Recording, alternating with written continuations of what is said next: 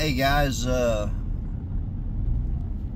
my way back from the lake, and got to thinking about something that I saw multiple times out on the lake, and that is people playing Russian roulette with their lives.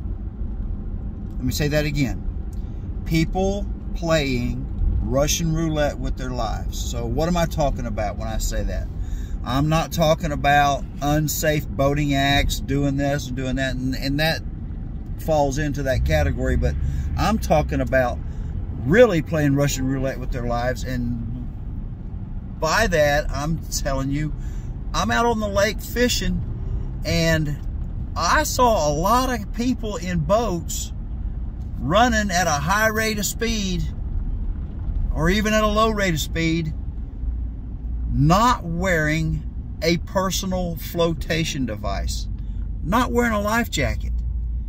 I mean, I don't understand the mindset of these people that don't wear a life jacket. Listen, I can tell you about this from personal experience. I was in a boat wreck at 94 miles an hour. 94. And guys, I'm telling you, it happens just way too fast to be scared in that instant. It just happens too fast. We hooked that boat twice. I was the passenger. We hit that boat, hooked that boat twice, and we hit the bank, and we hit the bank very hard. And then by some divine intervention, some miracle from God, neither one of us were injured. Neither one of us got hurt. Pride was hurt. It just happens too fast to be scared. But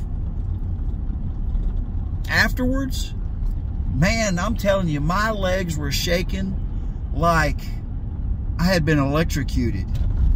So I'm begging you, put a life jacket on. Listen, and not only that, but you know, I've seen videos of professional bass fishermen who are required to wear a life jacket during the hours of competition. But I see them out on the lake in videos, fun fishing, and not wearing a life jacket. Is it that much of an inconvenience to wear a life jacket? You know, I got a friend who, when I would fish with him, he would not wear a life jacket. And I would tell him, hey, dude, put a life jacket on. Dude, put a life jacket. No, he wouldn't do it. And finally, we got out there one day, and I told him, I said, dude, I said, put your life jacket on. I said, you finally got you a family that loves you, and you can love them and take care of them. What's going to happen to your family if something stupid happens and you die because you didn't wear a life jacket? Who's going to take care of your family? Who's going to take care of your family? Guys, you owe it to yourselves. You owe it to your kids to wear a life jacket. Your kids need a daddy to come home to. Your kids need a mommy to come home to. Your brothers and your sisters need a brother or a sister to come home to. Put your life jacket on. Stop playing Russian roulette with your life and put a life jacket on. Okay, so that's my rant. It just baffles me that people want to do stupid stuff like that. Put a life jacket on. I don't care if you're in a bass boat, a pontoon boat, a pleasure boat, a john boat. Put your life jacket on, because your life matters. You are important. You are important. These people that are in your life, to them,